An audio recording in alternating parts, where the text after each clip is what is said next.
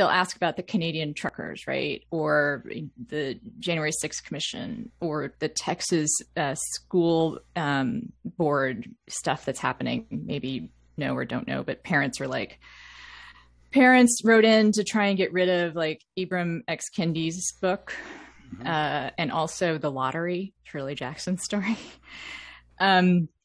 So, and it's just pretty bleak. I mean, there are people fighting the good fight, like there always are, right? There are always people fighting the good fight.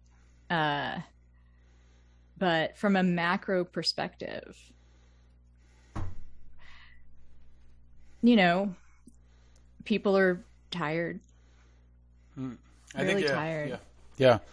And bad things are happening, and it's hard to fight when you're tired.